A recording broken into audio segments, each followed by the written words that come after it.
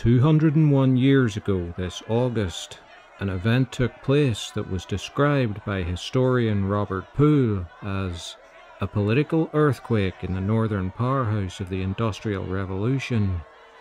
The Peterloo Massacre at St. Peter's Field in Manchester on the 16th of August 1819 occurred when cavalry charged into a crowd of 60,000 protesters who had gathered to demand the reform of parliamentary representation. Whilst history rightly celebrates the suffragette movement's success in gaining votes for women 100 years later, the Peterloo Massacre ushered in the beginning of the end for an electoral inequity that was every bit as egregious. At the end of the Napoleonic Wars, only 11% of the adult male population of the UK had the vote. Suffrage was held by the landowning class, or by people who could easily be influenced by them, in so-called rotten boroughs. Just a few voters elected members of Parliament. In the now defunct constituency of Old Sarum in Wiltshire, one voter elected 2 MPs. More than half of the members of Parliament in the House of Commons were elected by less than 100 voters. The urban areas of Manchester had no MPs at all. Unrest began when an economic slump followed the wars, bringing high unemployment, together with harvest failure and the hated Corn Laws, which kept the price of bread artificially high. The situation for industrial workers became desperate. Reformers saw changes to the parliamentary system as the best solution, and in 1817 raised a petition of 750,000 signatures demanding votes for all men. Not surprisingly, the petition was flatly rejected by Parliament. A further slump in 1819 led more radical reformers to advocate mass protest in an attempt to force the government to back down. The deprived North West answered the call in particular numbers, and the Manchester Patriotic Union organised a mass rally in August 1819 to be addressed by the well-known radical orator Henry Hunt. Previous meetings earlier that year had passed off without incident, but as numbers in attendance grew and the movement spread across the country, the government of the day became alarmed. Local magistrates, who in those days wielded immense power on behalf of central government, had informed the authorities that momentum was growing towards a general uprising. In return, the government made clear that should magistrates decide to use force to break up the gatherings, they would be indemnified by Parliament.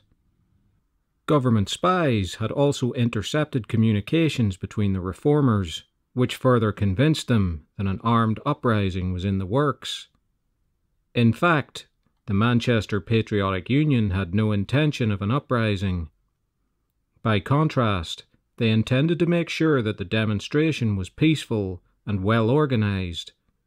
Unfortunately, their preparations, which involved drilling groups of demonstrators in how the gathering would be organised, were misinterpreted by government informers, who reported that the reformers were preparing for a military conflict. There's lots more to come in this video, but please consider subscribing. Thank you. Monday, August the 16th, 1819, saw glorious summer weather, which almost certainly swelled the crowd that descended on St. Peter's Field. The Manchester magistrates resolved to take a wait-and-see approach to events, and gathered to observe the demonstration at a house that overlooked the southeastern corner of the field. As insurance against a riot, or even rebellion, they had arranged for well over 1,000 regular troops and local militia to be deployed in the area. At around noon, after the crowd had gathered, several hundred special constables took to the field, forming a line break in the crowd so that the magistrates could see what was going on. The crowd believed that this line break was to facilitate the arrest of Hunt and the organisers, and attempted to close ranks. At 1 p.m., Hunt arrived to speak. He took to the stage, flanked by other prominent reformers and the protest organizers. Upon seeing the rapturous reception for Hunt, William Hulton, the chairman of the magistrates, immediately issued an arrest warrant for Hunt and several of the other reformers present. On being informed by the constabulary that such an arrest would require military assistance, Hulton immediately dispatched 2 letters by horse, summoning cavalry to the field. As the first detachment to receive a letter, the Manchester and Salford yeomanry galloped to the field, resulting in the first casualty of the day. 2-year-old William Files was killed by a trooper whose horse knocked down his mother, throwing the child from her arms. It has been alleged that this initial cavalry detachment, led by Captain Hugh Hornby Burley, were drunk when they arrived. In any event, their procession through the line break to execute the warrant was chaotic and ill-disciplined. As the horses reared, the cavalrymen began hacking at the crowd with their sabres. Shortly after 1:40 p.m., the yeomanry had arrived at the Speaker's stand, and following on, Deputy Constable Joseph Naden executed the arrest warrant against Hunt and the others. Instead of withdrawing speedily, the Manchester-Salford yeomanry then set about destroying the stage and banners, before attempting to pitch into the crowd and destroy any banner they could see. Watching from a distance, Hulton somehow deduced that the yeomanry were themselves being attacked.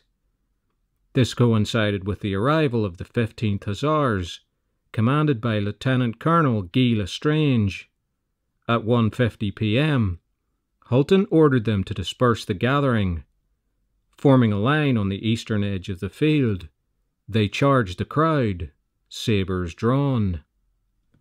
However, the demonstrators found it difficult to disperse, since the main exit was blocked by the 88th Regiment of Foot, with bayonets fixed. With the Manchester and Salford yeomanry out of control, carnage ensued. By the time the crowd had escaped the field 10 minutes later, 11 people were dead or died later, and more than 600 injured. 4 of the dead were women, and some attendees alleged that women in particular were targeted by the cavalry. Later figures have cast the death toll as high as 18, but the true figure will likely never be known.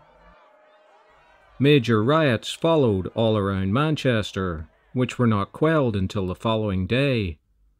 Public reaction was a mixture of horror and outrage. This was one of the first major events at which national journalists were present, and the news quickly reached major cities, inflaming national opinion. On hearing of the massacre, Percy Bysshe Shelley, the Romantic poet, penned The Mask of Anarchy, which is still quoted by radicals today. But Shelley's poem, like the journalism accompanying it, was immediately suppressed in a nationwide crackdown by the reactionary Parliament. Newspapers and journalists were regularly raided on the merest suspicion that they might be writing an article on the massacre or on reform. Hunt eventually received a 30-month prison sentence for sedition. Other members of the reform movement were also jailed. By 1820, following the passing of the so-called 6 Acts, suppressing all organized opposition, every significant reformer was imprisoned. Civil liberties were even more restricted than before the massacre. All unjust tyrannies eventually crumble, but it took until 1832 before the first steps towards true representation came, in the form of the Great Reform Act. Though still unsatisfactory, the genie was out of the bottle. Slow, incremental steps throughout the rest of the 19th century consigned Regency England to the history books, and representative democracy would replace it totally by the end of World War I. The present day is currently defined by protests on many issues, In many countries, civil liberties and representative democracy seem in the balance, just as they were in 1819. Thankfully, none of these protests have suffered a similar outrage to the Peterloo Massacre. At least, not yet.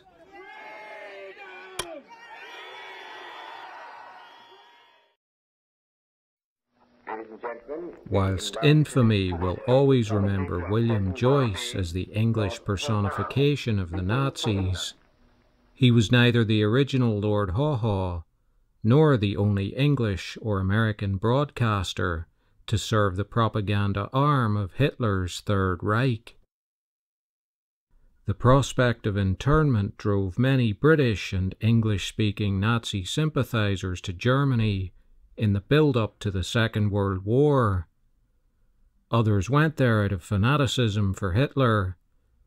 Some were merely adventurers, caught up in the naive excitement surrounding a rapidly rising power, unaware of the horrific crimes that Hitler had planned. Yet the First Lord Haw was, almost certainly, German. Wolf Mittler was a professional journalist working in German radio, who was roped into the early Nazi propaganda broadcasts to England. A fluent English speaker, courtesy of his Irish-born mother, his Bertie Wooster-style caricature of an Englishman led radio critic Jonah Barrington to refer to that style as Haw. It's not known for certain that it was to him Barrington was referring when the term was coined, but as the preeminent voice for the Germany Calling program, it was likely Mittler that Barrington was hearing, at least in the early days. Unlike the vast majority of the others, Mittler was not a Nazi, nor even particularly political. His lack of enthusiasm led to his replacement on Germany Calling. In 1943, the Nazis became suspicious of his true sympathies. After initially fleeing to Italy, the Gestapo caught up with and arrested him. Managing to escape to Switzerland, he returned to Germany following the war, enjoying an extensive career in German radio and television. This included covering momentous events, providing live translations of John F. Kennedy's speech on the Cuban Missile Crisis and the Apollo 11 moon landing. He lived until 2002, without any stain on his character from the Nazi era. Mittler's replacement on Germany Calling was Norman Bailey Stewart, a former British Army officer who had left the military in disgrace after being convicted of spying for a foreign power. He had fallen for a German woman in 1931. Attempting to gain German citizenship, he recklessly offered to spy for them. After being caught and sentenced to 5 years, he had the distinction of being the last prisoner to be held in the Tower of London. Following his release, the disgraced Bailey Stewart drifted to Austria, where he was originally expelled under suspicion of being a Nazi agent. Hitler's takeover of the country allowed him a route back, and when he critiqued the Germany Calling broadcasts at a party of Nazi sympathizers in Vienna, he was invited to audition for the role himself, which he did successfully. A week before Britain declared war on Germany, he made his first broadcast. Yet Bailey Stewart would be spared the hangman after the war. His broadcasting career was a very short one, followed by non-treasonous translator roles at the German Foreign Ministry that would see him serve just 5 years after the war. He was becoming disillusioned with Nazism. In addition, he was being outshone by his then obscure understudy on Germany Calling, a broadcasting superstar in the making, named William Joyce. Bailey Stewart settled in Dublin and lived a quiet family life until his death from a heart attack in 1966. Dorothy Eckersley, a confirmed Nazi sympathizer who moved to Germany in 1939, was a close friend of Joyce and was directly responsible for bringing the penniless and unemployed drifter into broadcasting after a chance meeting in Berlin. Eckersley was also a broadcaster, providing links and announcements in the English language service. She also brought her son, James Clark, into the business of broadcasting Nazi propaganda.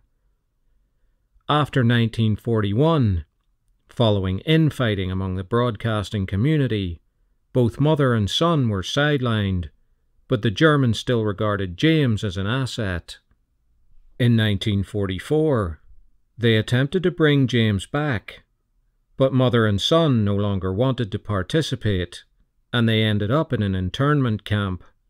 After the war, both were charged with treason, but were no longer considered enthusiastic Nazis, especially James, who was thought to be entirely under the influence of his mother. He received a suspended sentence, while his mother only received 12 months. Raymond Davies Hughes was a Welsh RAF airman who made broadcasts after being taken prisoner when forced to bail out of an RAF bomber over Germany in 1943. A complete opportunist, he fell somewhat unwittingly into the clutches of the Nazis. Having been tricked into thinking he was collecting POW information for the Red Cross in the camps, information that was later used in interrogation, he found himself compromised, but was rewarded with special privileges. Upon agreeing to make broadcasts in Welsh to Welsh troops fighting in the Italian campaign, he was moved to Berlin. There, Hughes enjoyed a high degree of freedom, with his own flat and a salary. Sometime in 1944, though, he displeased the Nazis in some way or other, was stripped of his privileges, and sent back to a POW camp. Charged with multiple counts of aiding the enemy after the war, he was found partially guilty and sentenced to 5 years hard labour, reduced to 2 on appeal. Since there was no suggestion that he was ever a Nazi, and was purely in it for his own ends, he returned to society and lived normally until his death in 1999. There's lots more to come in this video, but please consider subscribing. Thank you. A number of Americans also made broadcasts for the Nazis via shortwave radio to the US, both before and after American entry into the war. Frederick Kaltenbach was born in Iowa, the son of a German émigré father. Kaltenbach and his brother happened to be on a cycling tour of Germany when World War I broke out. But despite being detained for a few months on suspicion of spying, his enthusiasm for all things German was undimmed. After several years teaching back home in Iowa, he gained a scholarship to the University of Berlin in 1933, where he became an ardent follower of the Nazis. This didn't go down well when he returned home, and he left for Germany again in 1936.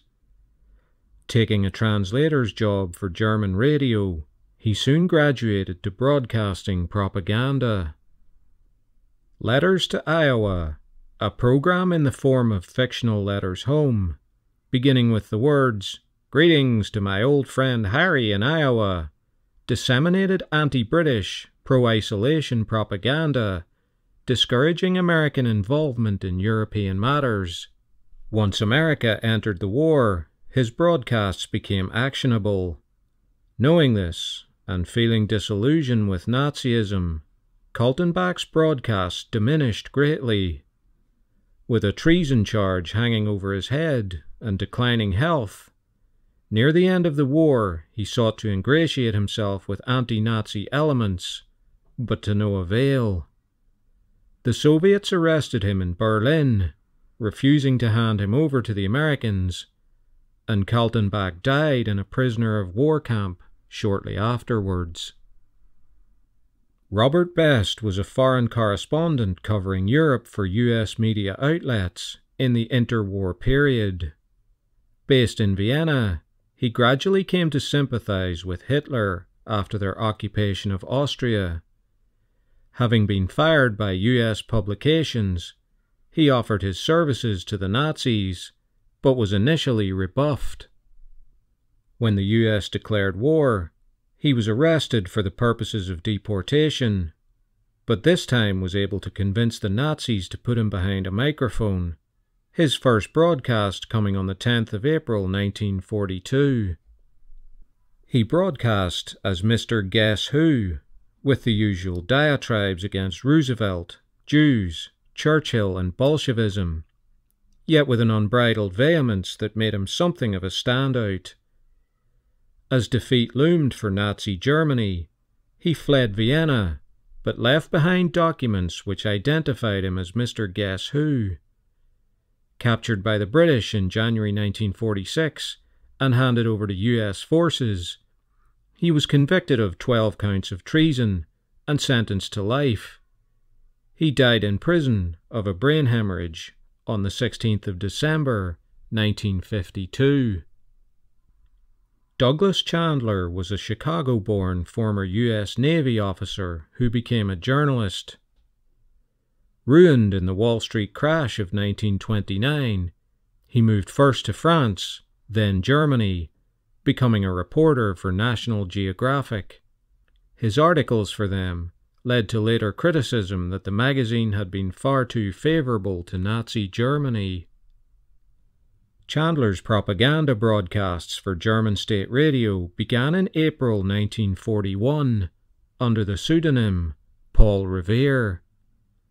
The program began with clattering hooves and Yankee Doodle Dandy, followed by exhortations to the US to stay out of the war and confront the threats of Bolshevism. Dubbed America's Lord Haw for his cultivated voice, he was one of the top earners on German state radio. Following the war, he was arrested, then released by US forces, before finally being tried for treason in 1946. His plea of insanity failed, and his conviction brought with it a sentence of life imprisonment. He served only 16 years, though, being released by President Kennedy on condition that he leave the United States. He was last known to be living quietly in the Canary Islands in the 1970s, and is presumed to have died there. The story of the English-language Nazi propaganda effort on radio is a fascinating one, filled with equally fascinating characters. But as with so many things, in a complex web, with a cast of dozens, or even hundreds, infamy or stardom falls only on the few, or the one. 80 years on, history seems to have forgotten all the others, only remembering the man who was its Johnny-come-lately, its not even original Lord Haw, but its radio superstar, William Joyce. Germany calling, Germany calling, Germany calling. In 1990s London, staff and customers of Barclays Bank and Sainsbury's supermarket were terrorised by a cunning and bizarre bombing and extortion campaign that left police and psychologists baffled. Known as the Mardi Gras bomber, after the code name the offender used in communicating his blackmail demands, it would take 4 years to unmask the man who was described by police as a callous, calculating individual who was wholly indifferent to the possibility that his devices might cause death. The first bombs had been sent to 6 branches of Barclays Bank in North and West London on the 6th of December 1994. The unusual design, including shotgun cartridges and bullets triggered by springs, seemed to rule out a highly skilled bomb maker. Nevertheless, they were effective. 2 of them exploded, one injuring an employee of Barclays. The homespun devices left police with a potentially vast number of people in the frame. As one detective admitted at the outset of the operation, if it's a disgruntled bank customer, that gives us about 10 million possible suspects.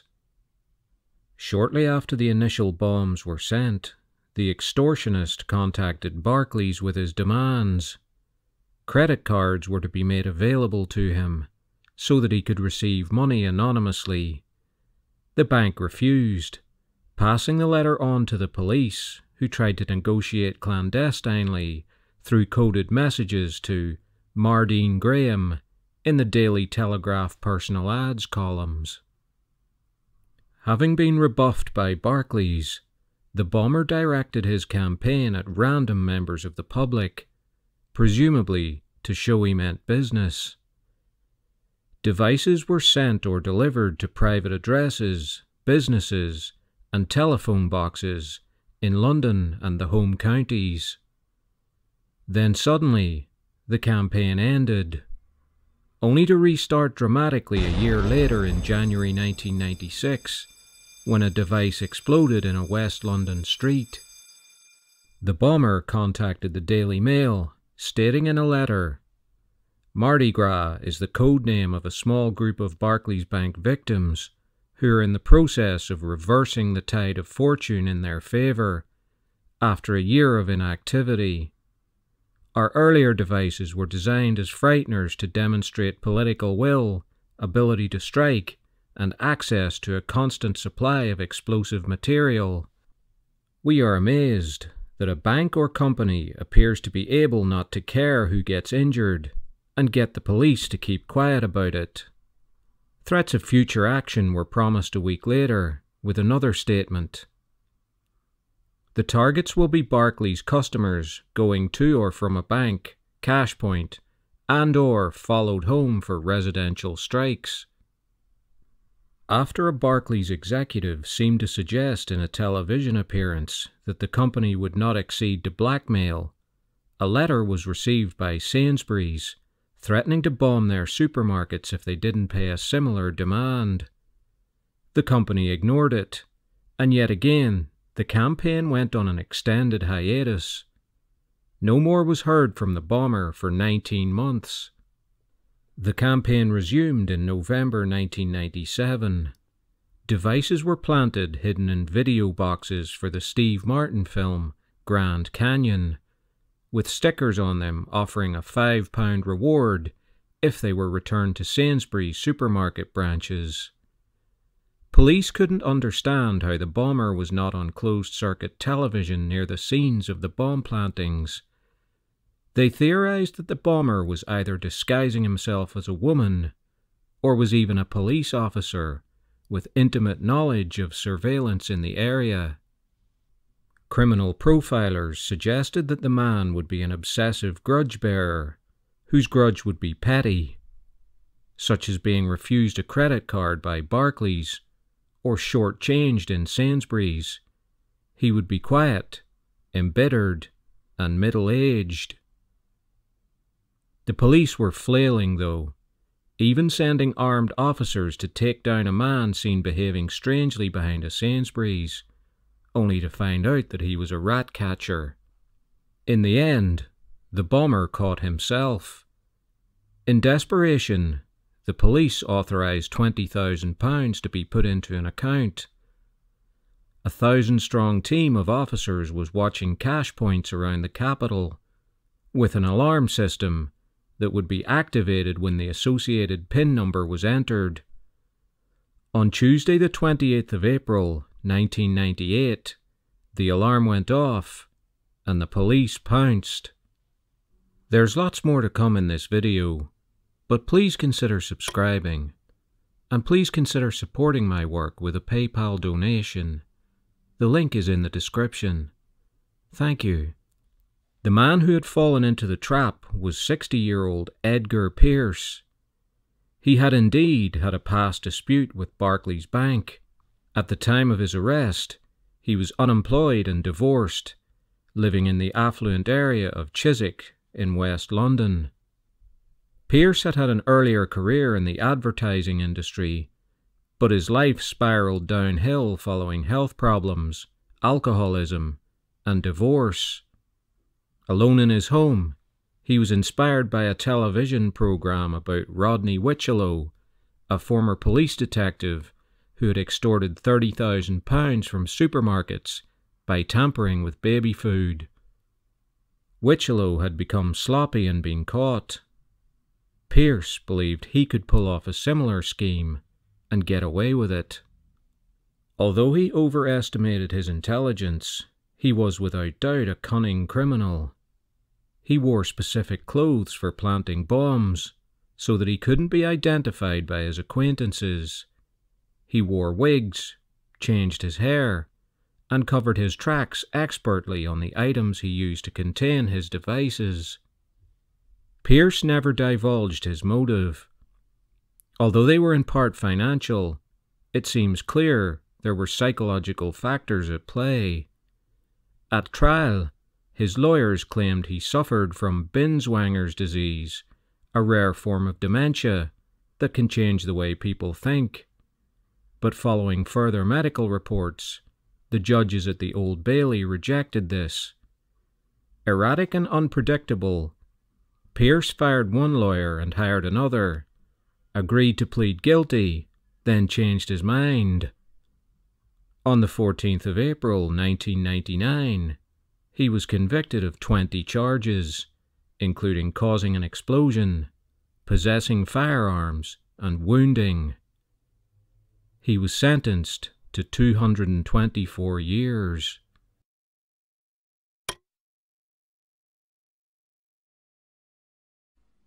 The Stanford Prison Experiment was a study in social psychology that investigated the psychological effect of power.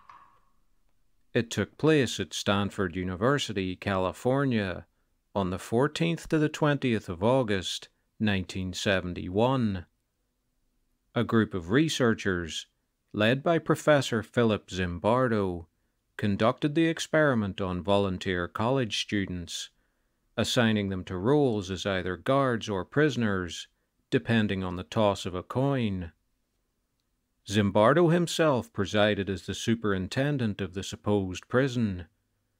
Originally scheduled for 2 weeks, the resulting study was a controversial and disturbing fiasco that revealed the dark side of the human psyche.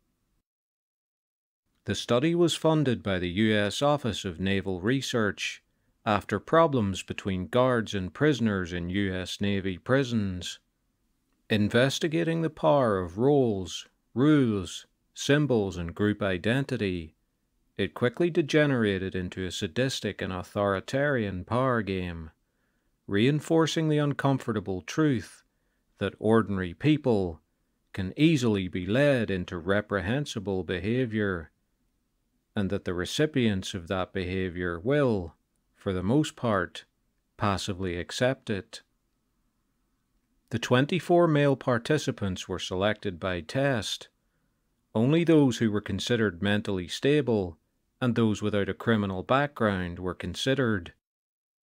Conducted in a 35-foot section of a basement at a university psychology building, the 12 prisoners were held in 6 by 9 feet cells, 24 hours a day, whilst the 12 guards lived in a different area, with rest and relaxation. 9 prisoners and 9 guards were active, with a further 3 prisoners and guards as potential substitutes. A research assistant took on the role of a warden, alongside Zimbardo's superintendent. In an orientation for the guards, Zimbardo asserted that while the guards could not be violent or withhold food and drink, they could instill a degree of fear and powerlessness, aimed at stripping the prisoners of all individuality. The guards wore uniforms, carried batons, and wore sunglasses to prevent eye contact, while the prisoners wore rough, ill-fitting smocks, as well as an ankle chain. Guards only referred to prisoners by a number. The Palo Alto Police Department assisted the study by conducting simulated arrests and processing of the prisoners, including mugshots and fingerprinting. From the police station, they were transported to the mock prison, even being strip-searched as they arrived. The small mock prison cells held 3 prisoners each. Down a small corridor was the prison yard, a closet for solitary confinement, and a bigger room across from the prisoners for the guards and warden. The prisoners were confined to the cells and yard 24/7 until the end of the study. The guards worked in teams of 3 for 8-hour shifts and were not required to stay on site after their shifts ended. Those designated as guards had greatly differing responses to the situation. Those who were aggressive felt that they were doing the bidding of the study's organizers. Others felt sorry for the prisoners. Zimbardo's assistant, or warden, David Jaffe, encouraged the more lenient characters to adopt a get-tough attitude. The study began uneventfully. On day 2, prisoners in cell 1 blockaded their cell door with their beds, refusing to come out or follow guards' instructions. Guards from other shifts volunteered to come off duty and assist in subduing the revolt, which they did by attacking the prisoners with fire extinguishers. To counter the fact that each guard shift was outnumbered, one of the guards suggested they keep prisoners in line with psychological warfare. Prisoners who behaved were to be given special meals and better all-round treatment than those who resisted. 35 hours in, prisoner 8612 flew into a rage, screaming and cursing and demanding to be released. He was treated indifferently before eventually being released from the experiment. There's lots more to come in this video, but please consider subscribing, and please consider supporting my work with a PayPal donation. The link is in the description. Thank you. Stepping up their psychological warfare, guards forced the prisoners to repeat their prisoner numbers, aimed at assaulting their identity. Mistakes were punished by harassment or protracted physical exercise. Sanitary conditions declined rapidly.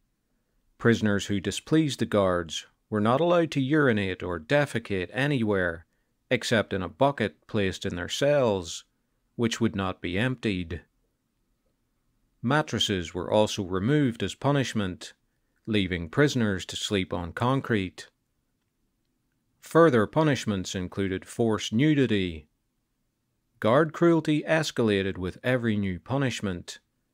The study concluded that 1/3 of the guards had sadistic tendencies, while others became caught up and corrupted by the situation. Zimbardo himself became sucked into the unreality. On day 4, there was a rumor amongst the guards that the released prisoner was planning to come back team-handed and forcibly release the others. The prison was disassembled and moved onto a different floor of the building. Zimbardo waited in the basement for the imagined mob to show up, to convince them that the experiment had been ended. When they never came, the prison was returned to its original location. Prisoners seemed to have similarly taken on their role.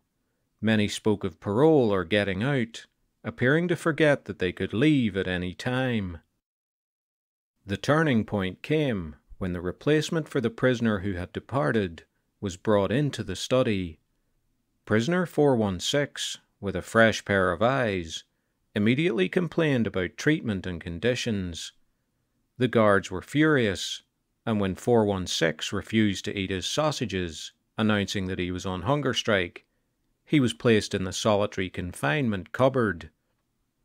The other prisoners were forced to bang on the door and shout to further intimidate him. The guards then tried to introduce collective punishment for any misbehavior.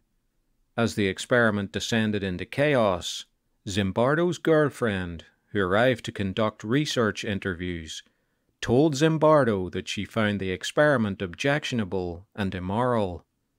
After 6 days, on the 20th of August 1970, Zimbardo called the whole thing off. In his conclusions, Zimbardo thought that the prison system, rather than personality traits, had caused participants to act as they did. He also cited cognitive dissonance, the theory that individuals under stress will do things they otherwise would find objectionable. The ethics and conclusion of the study were widely attacked. It was alleged that much of the behavior was as a result of the direct intervention and encouragement of Zimbardo and others, as well as the so-called Hawthorne effect. In layman's terms, that the participants were playing to the gallery.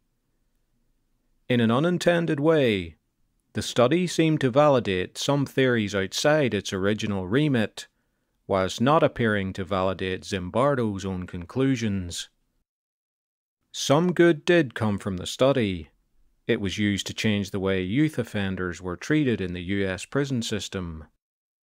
Overall, though, it was lightly regarded as science, with Zimbardo eventually admitting in 2018 that it was more demonstration than scientific experiment.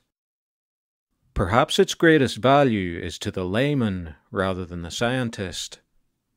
In 2020, of all years, it is a timely reminder of how hysteria and the degradation of others can drive some of us to indefensible mental or physical cruelty towards our fellow human beings.